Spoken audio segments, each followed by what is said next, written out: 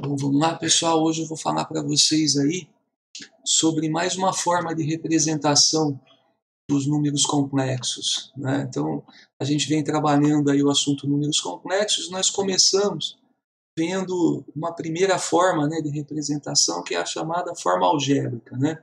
Então, nós vimos que o número complexo z ele pode ser representado na forma a mais bi, né? Essa forma a gente usou bastante aí nas primeiras aulas, né?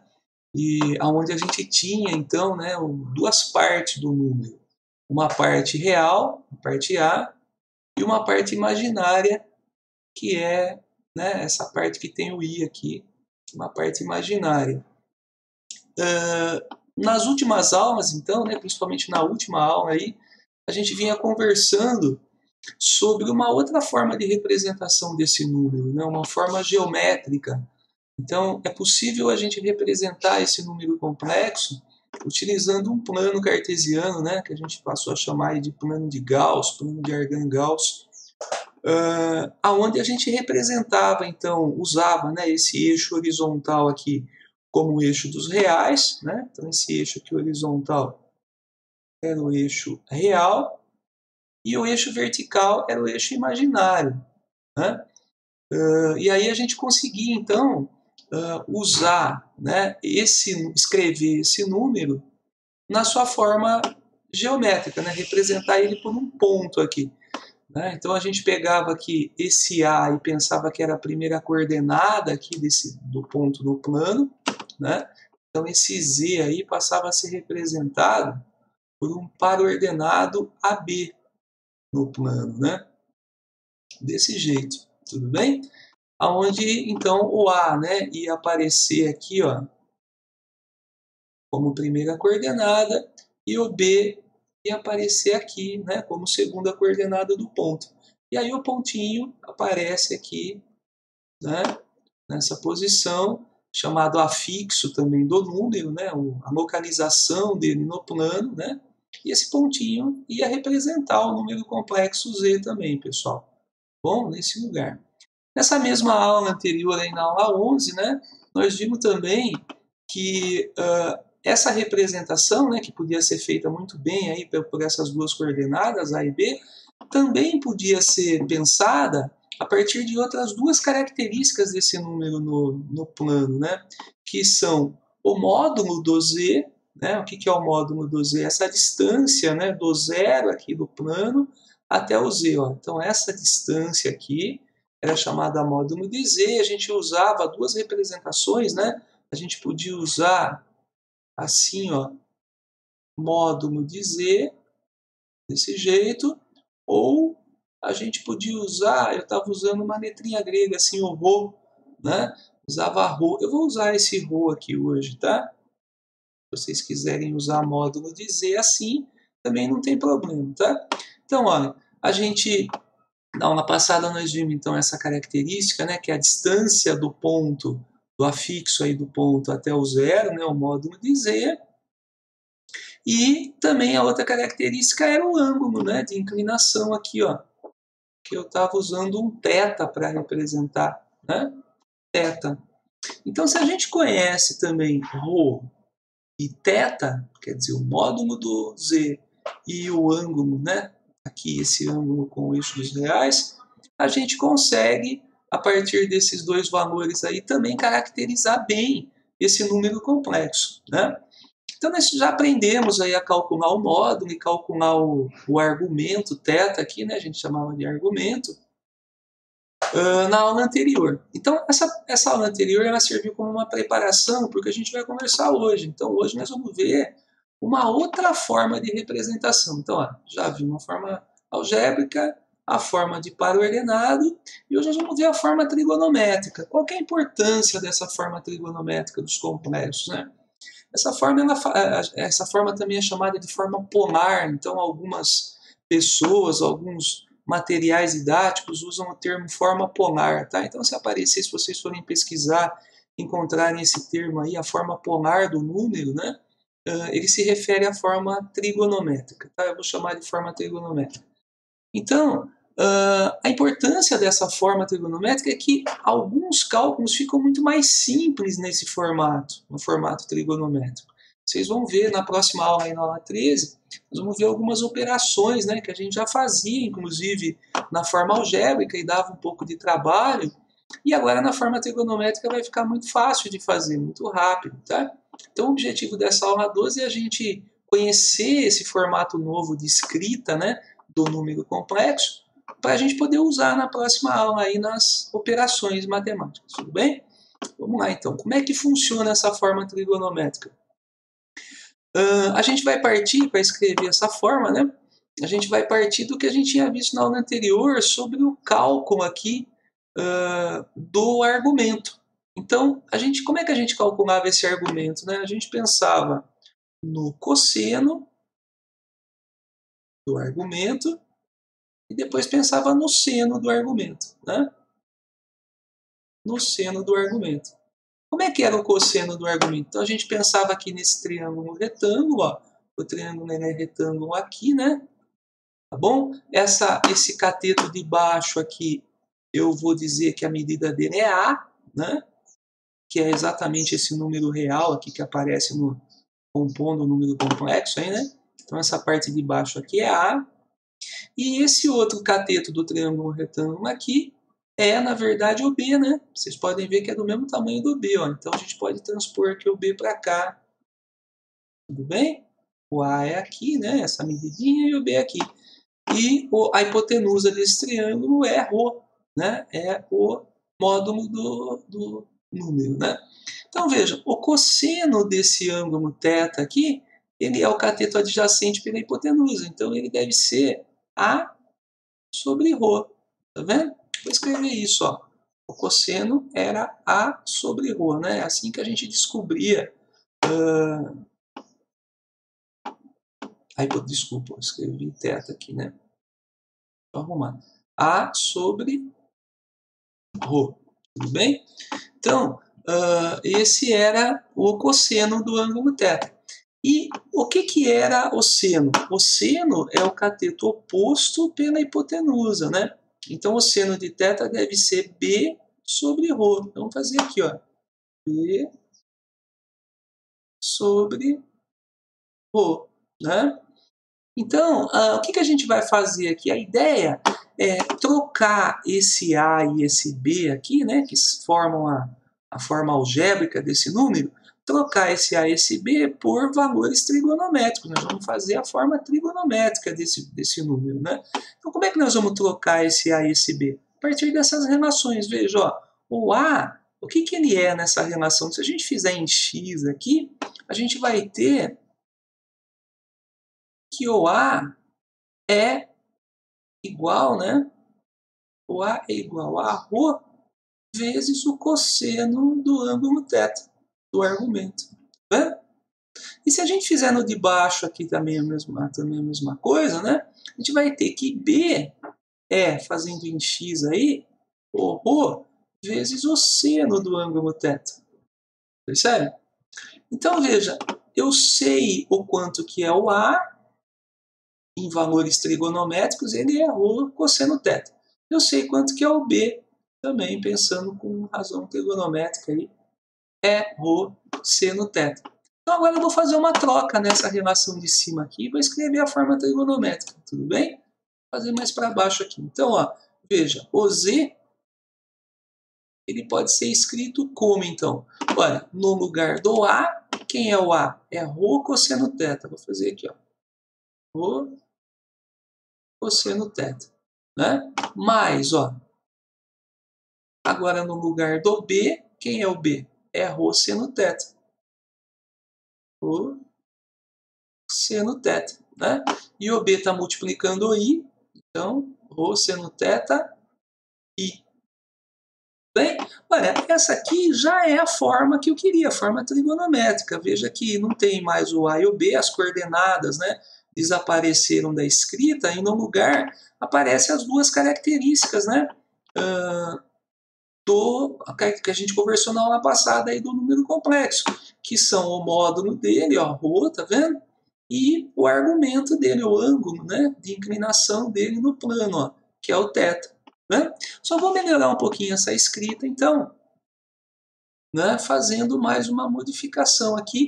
Eu vou colocar ó, esse ρ que aparece nos dois termos em evidência. Vou colocar ele para fora e vou colocar o restante para dentro. Ó. Então, nesse termo, desse primeiro termo, eu tirei o ρ, ficou o cosseno θ aqui. Ó. Cosseno θ mais. E desse termo aqui, eu tirei o ρ também, ficou seno θ. Eu vou escrever e seno θ. Vou escrever assim, pessoal, colocando o i primeiro, porque a maioria dos materiais didáticos usam assim. Depois talvez vocês se confundam. Então vamos fazer, né, dessa forma. Tá? Poderia ser seno θ vezes i também, tanto faz, tá bom? Esse pedacinho, né? Então veja, ó, essa aqui é a forma então que nós vamos escrever o ângulo, o número complexo, tá? Forma trigonométrica dele é essa daqui.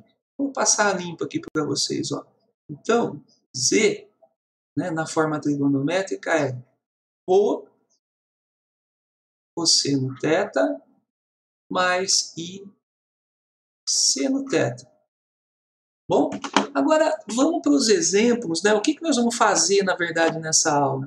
Nós vamos pegar alguns números que estão escritos na forma algébrica, desse jeito aqui, ó, e vamos passar eles, então, para esse formato, para a forma trigonométrica. E, em algumas situações, vamos fazer o contrário, pegar o número que está na forma trigonométrica e passar para a forma algébrica, para essa forma aqui. Tudo bem? É muito importante que a gente consiga fazer isso, né? Desenvolver aí essa habilidade de, tendo o número complexo escrito de qualquer uma das suas formas, né? A gente poder escrever ele num outro formato. Aí, se a gente quiser, né, usar esse outro formato, por exemplo, para as operações aí da próxima aula, a gente vai conseguir fazer. Tudo bem? Então vamos para os exemplos, pessoal. Vamos lá, ó. Exemplo 1.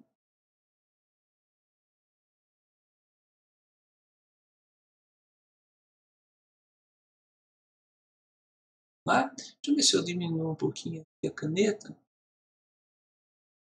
Ah, já está aqui. Vou passar para cá. Vou ver como é que fica o risquinho dela aqui. Tá melhor.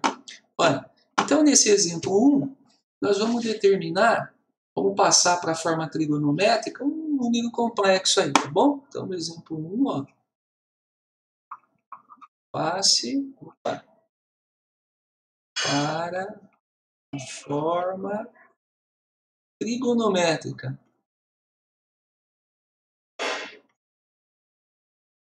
Passe para a forma trigonométrica, tudo bem? Vamos passar, vou botar uma letra A aqui, nós vamos fazer 2 aí. O Z, então estou botando um número aqui, ó, vou colocar 1 mais i raiz de 3. Ou raiz de 3i, tá bom? Tanto faz, né? A gente está colocando primeiro a raiz, né? E aqui, tanto faz mesmo. Raiz de 3i, vai. Bom, então, olha, eu tenho esse número e eu quero escrever esse número na forma trigonométrica. Vamos lá? O que eu tenho que fazer primeiro? A gente, na forma trigonométrica, eu vou trabalhar com ρ e com θ, quer dizer, com módulo e argumento do ângulo, né? Do número. Então, eu preciso conhecer quem é o módulo e quem é o argumento aqui. Esse trabalho nós fizemos na aula anterior, né? Então, vamos fazer de novo aqui, tá? Ó, cálculo do módulo, ρ, é a raiz quadrada, né? De 1 ao quadrado mais a raiz de 3 ao quadrado. Tudo bem? Estou fazendo a continha aqui, ó. O A e o B, né? O A é 1, o B é raiz de 3. Então, fiz os dois aqui. Olha lá. 1 ao quadrado é 1. E a raiz de 3 ao quadrado é 3. Isso aqui é a raiz de 4, que é 2. Ó, achamos o módulo já. O módulo é bem simples de achar, né? E o argumento, vamos lá? Como é que a gente acha o argumento? Fazendo cosseno do argumento e depois o seno, né? O cosseno do argumento é A sobre ρ, né? E depois o seno do argumento é B sobre ρ. Isso também é da aula passada, né? Então veja, A sobre ρ é 1, né, que é o A, sobre 2, que é o ρ. Então, meio, né, pessoal? E B sobre ρ é raiz de 3, que é o B, né? Olha, estou pegando daqui, hein, pessoal. Raiz de 3 é o número que está com o I aqui, né? E é o B, né? A parte que está junto, a parte imaginária. E sobre o rho, que é 2. Aí, eu queria que vocês olhassem, então, agora o que aconteceu, né? Então, o argumento aí do ângulo, né? É um ângulo aqui que tem cosseno meio e seno raiz de 3 sobre 2. Aí eu vou na tabelinha e procuro lá, né? Quem é que tem cosseno meio e seno raiz de 3 sobre 2? Eu vou encontrar lá que o ângulo que tem esses valores trigonométricos é os 60 graus na tabelinha, né? Mas nós vamos estar usando em radianos aqui. 60 graus em radianos é o 180 dividido por 3, ó, é π sobre 3 radianos. Tudo bem? Nós vamos usar o π sobre 3. E aí é só a gente escrever, então, a forma trigonométrica. Vou escrever aqui embaixo. Essa é a nossa resposta. Ó. Então, como que é esse número aqui escrito na forma trigonométrica, né? Olha aqui, pessoal, está aqui em cima ainda, olha. Tá vendo? Então, eu preciso colocar o módulo dele multiplicando, ó, o cosseno do argumento mais i seno do argumento. Essa é a forma trigonométrica. Então, vamos fazer aqui, ó. O módulo que eu achei é o 2, então vou colocar aqui, que multiplica, abre parênteses. Olha aqui, ó, o cosseno do argumento, então o cosseno do argumento é π3, acabamos de achar aí, mais i seno do argumento de novo, π3. Está feito, então, a forma trigonométrica. Olha, esse número aqui, 1 mais raiz de 3i, né, escrito na forma trigonométrica, ele fica assim, tá vendo? Olha, 2 que multiplica cosseno de π3 mais i seno de π3. Então, veja, eu só precisei conhecer o módulo para colocar aqui e conhecer o argumento, o ângulo, né, para colocar aqui, ó. E aí está escrito num formatinho diferente, tá bom? Nossa aula de hoje é basicamente isso, a gente pegar números desse jeito, né, forma algébrica, achar o módulo, achar o argumento e depois escrever na forma trigonométrica. Muda muito pouco esse exercício em relação ao exercício da aula anterior, né? A gente já sabia calcular módulo e argumento, só faltava então montar aí o formatinho trigonométrico. Queria mostrar uma letra B desse primeiro exemplo, onde eu vou trocar, eu quero trocar aqui os sinais, porque isso acontece muito em exercício aí. Imagine que eu tenho assim, ó, um número z agora que é menos 1 menos raiz de 3i. Tudo bem? Vamos ver então como é que vai ser aí nesse caso, né? Bom, na hora de fazer a continha, então, eu faria a mesma coisa, né? O rho seria a raiz e tal. Não vou nem fazer, bom, vou fazer, mas vocês vão ver que vai dar a mesma coisa aqui, né?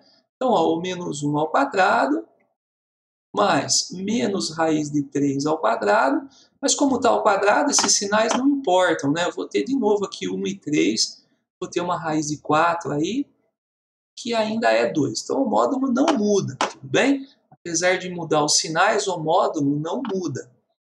Agora, como é que fica o cosseno e o seno do argumento, né? Vamos fazer aqui, ó. Então, o cosseno do argumento, que era A sobre Rho, né? Aqui vai ficar, ó, o A agora é menos 1, o argumento é 2, então fica menos meio. E o seno do argumento, que era B sobre Rho, também, ó, era a raiz de 3 ali, né? Agora é menos a raiz de 3 sobre 2. Então, quando eu for procurar o ângulo agora, tem que procurar um ângulo que tem cosseno menos meio e seno menos raiz de 3 sobre 2. Agora não é mais os 60 graus, porque os 60 graus ele tem valores positivos, ele está no primeiro quadrante. Então é muito importante, se a gente tiver sinais aqui, a gente analisar que lugar que ele está no ciclo, né? Que esse ângulo está no ciclo. Então é aquele trabalho que a gente já fez no segundo ano, fizemos muito no segundo ano, né? E vamos fazer um pouco agora também. Então quem não lembra, por favor, agora é bem importante aí, tá? Ó, a gente pensa no ciclo lá, nossa, tá muito ruim isso.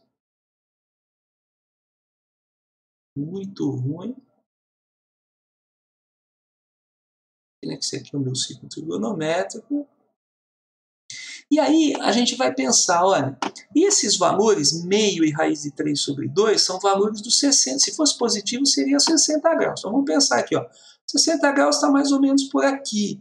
E ele em radiano ele é π sobre 3. Tudo bem? Só que assim, ó, como esses valores são negativo e negativo, aonde que está aqui a região negativa e negativa para o seno e para o cosseno? É o terceiro quadrante aqui, vocês percebem? Que aqui no terceiro quadrante, pessoal, a gente tem negativo no cosseno e negativo no seno. Ó, então eu tenho certeza que esse ângulo que eu estou procurando aqui, ele é aqui do terceiro quadrante. Mas que ângulo que é? Então é só a gente pegar agora, ó, e fazer a redução, né? Deve ser um ângulo, ó, que está aqui, né? Mais ou menos, ó, tá vendo? Que tem, olha, o cosseno e o seno negativos, tá vendo? E que é semelhante ao π3, porque ele tem os mesmos valores trigonométricos, né?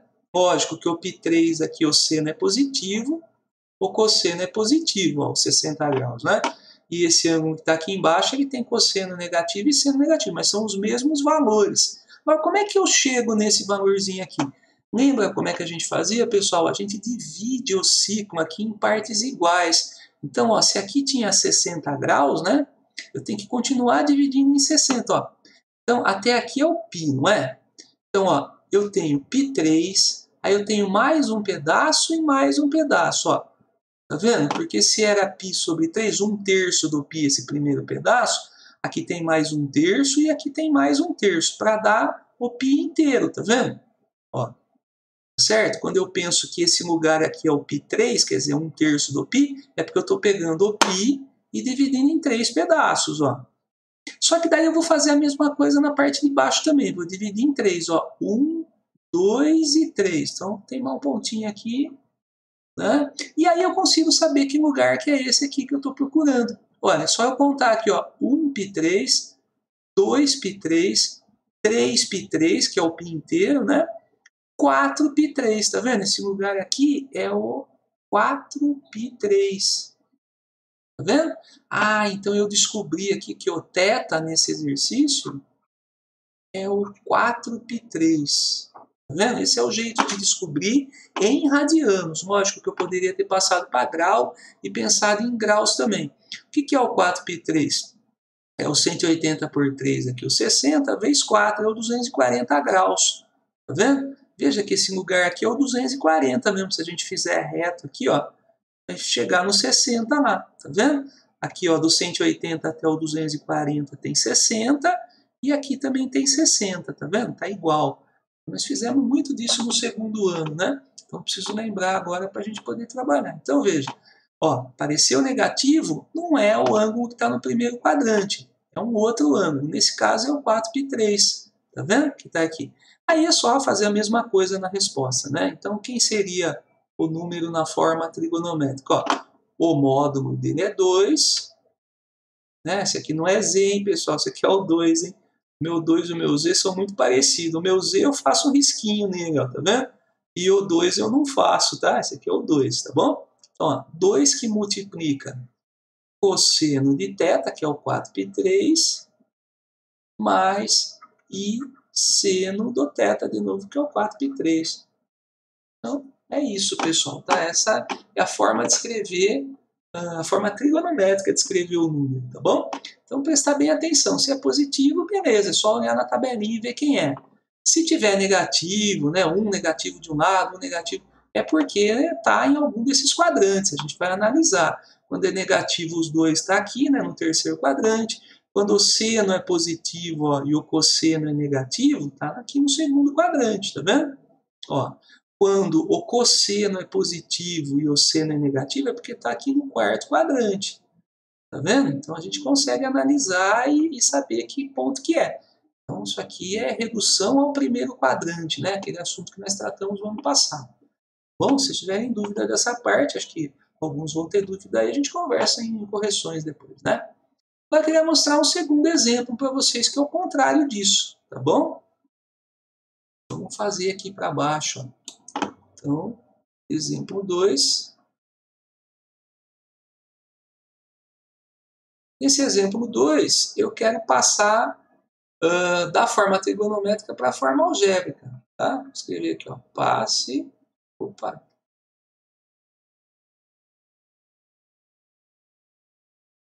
para a forma, vou escrever aqui, algébrica. Vamos lá? Como é que eu passo para a forma algébrica? Vamos pegar um aqui anterior, né? Os dois aqui, vamos fazer isso aqui ao contrário, ó. Então agora eu tenho essa forma trigonométrica e quero chegar aqui na forma algébrica, tudo bem? Então, ó, letra A, eu vou pegar o número Z, que estava escrito como 2 cosseno π3 mais I seno π3. Escrevi errado aqui. E vou querer, né, passar isso aqui para a forma algébrica. Vamos lá? O que eu preciso para fazer essa passagem? É muito mais simples do que o exemplo anterior, né? Muito mais. Só preciso saber quem é o cosseno de π3, quem é o seno de π3. Coloco os valores aqui e faço a continha de vezes. Tá bom? Bem simples esse segundo exemplo. Ó. Então, quem é o cosseno do π3 dos 60 graus? É o meio, não é? Ó, então, esse cosseno aqui de π3 é meio. Tudo bem? Quem é o seno de π sobre 3? O seno do 60 graus é a raiz de 3 sobre 2 na tabelinha. Então vou colocar no lugar aí. Então vai ficar assim o meu z. Ó. O meu z vai ficar duas vezes ó, o meio, que é o cosseno do π3, mais i. O cosseno do π3 é a raiz de 3 sobre 2. Desse jeito. E agora eu só vou fazer a distributiva aqui. Ó. E vai voltar a ser a forma algébrica dele. Vamos lá? Então, a forma algébrica é 2 vezes meio, que é 2 sobre 2, né? Mais 2 vezes o outro pedaço. E aí eu vou botar o i para o lado direito aqui do número, para ficar parecido com o que a gente tinha escrito anteriormente, né? Vai ficar 2 vezes a raiz de 3 sobre 2 i. Agora eu vou só simplificar isso daí, né? Então, 2 sobre 2 é 1. E ali aqui simplifica também o 2 sobre 2, né? Vai ficar só a raiz de 3i. E vejam que eu voltei aqui, ó, na forma algébrica, né? Que era essa forma aqui, pessoal. Ó, 1 mais raiz de 3i, tá vendo? Ó, voltei aqui, tá vendo? Isso prova que realmente essa aqui é a forma trigonométrica desse número aqui, né? Tá vendo? Forma algébrica, forma trigonométrica. Se eu quisesse fazer a mesma coisa para o item B, né, do primeiro exemplo, aqui, ó. Vamos fazer a mesma coisa? Vamos lá, ó. Então, pegando aí o 2, o número Z, né? Vamos apagar aqui. O número Z era 2 que multiplicava ó, cosseno de 4π3 mais I seno de 4π3. Né? Vamos escrever agora também. Então, mesma coisa, eu tenho que ver quem é o cosseno do 4π3, quem é o seno do 4π3. Aí, lógico, esse ângulo não está no primeiro quadrante, eu não vou achar na tabelinha, mas eu faço a redução ao primeiro quadrante, esse trabalho aqui, da bolinha. Né? Então, como é que eu posso fazer? Vou fazer aqui, ó. Vamos supor que eu não tivesse feito o exemplo 1 ainda, né? Então, ó, faço a bolinha. Nossa, muito ruim. Então, faço a bolinha. Melhorou, né? Aí eu vou marcar o 4π3. Então, quem é o 4π3? Ó, é o π dividido por 3, que eu peguei 4 dele, né? Então, ó, pego o π, divido em 3 e pego 4 partes. Olha aqui, ó, o que é o π aqui? O π vai daqui do 0 até aqui, ó. Isso é o π, não é? Então, eu vou pegar esse π, essa meia volta, vou dividir em 3 pedaços, ó. Tá vendo que tem um pedaço aqui, um pedaço aqui, um pedaço aqui? Ó, dividir em 3. Agora eu tenho que pegar 4 pedaços. Ah, então não adianta só dividir essa parte de cima. Vou dividir a parte de baixo também. Ó, e a parte de baixo em 3 também. Tem um pedaço aqui, um pedaço aqui, um pedaço aqui. Ih, rabisquei agora. Esquisito. Bom, agora eu vou pegar 4 partes. Então veja, ó, começo aqui no 0, pego uma parte, 2 partes, 3 partes, 4 partes. Ah, cheguei aqui, ó. Então, esse lugar é o 4π3. Tá vendo? Então, ó, eu vi aonde que está o 4π3. Agora eu preciso saber, mas ele é parecido com quem no primeiro quadrante? Se eu passar pelo centro, está muito mal feita a coisa aqui, mas se eu passar pelo centro, eu vou chegar exatamente no π sobre 3, ó. Tá vendo? 60 graus. Aí eu olho para os valores, né? Eu falo assim, bom, então, quem é, ó, eu preciso saber quem é o cosseno e quem é o seno desse 4π3, né? Preciso saber essa medidinha do seno, ó, e essa medidinha do cosseno. Aí eu olho lá no raiz de 3, no π sobre 3, ó. Tá vendo? O π sobre 3, ele tem cosseno meio, né? Se o cosseno é meio, então o cosseno desse aqui é quanto? Né? Do 4π3. É meio também, só que negativo. Ó, esse aqui é menos meio. E o seno, ó, o seno do 4π3 é negativo, mas é igual ao seno do π3. O π3 tem seno raiz de 3 sobre 2, né? Que é os 60 graus. Né? O seno de 60 é raiz de 3 sobre 2. Então aqui embaixo é menos a raiz de 3 sobre 2. Ó. Menos a raiz de 3 sobre 2. É assim que a gente pensa, né? Com a bolinha, já fizemos muito disso no segundo ano. Aí, agora que eu tenho os valores aqui do seno e do cosseno, escrevo também aqui, ó. Então, Z deve ser 2 vezes menos meio mais I seno de menos meio, que é menos a raiz de 3 sobre 2.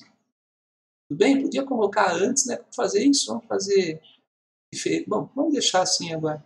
Já foi. Vou passar limpo aqui, ó. Então seria 2 vezes menos meio, menos a raiz de 3 sobre 2, I, né? Que é exata. Falta ainda fazer vezes 2. Então, menos 2 sobre 2. Menos 2 sobre 2. Só um minuto, pessoal.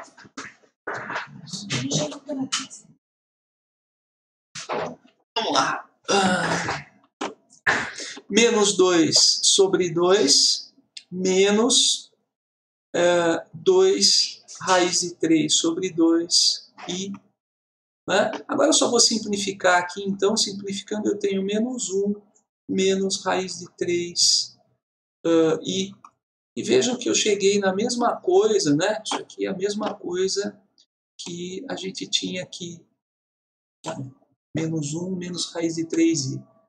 Gente, olha, esse trabalho, então, né? A gente vai precisar lembrar um pouquinho daqueles assuntos de trigonometria do segundo ano. Talvez isso seja um complicador, né? Muita gente não vai lembrar, vai precisar olhar de novo, mas é bem importante, tá bom? Até para a gente ver que aquele trabalho que nós fizemos no ano passado, né? Ele tinha uma importância, né? Então agora a gente vê que realmente a gente precisa daquelas informações para trabalhar esse assunto aqui. Bom?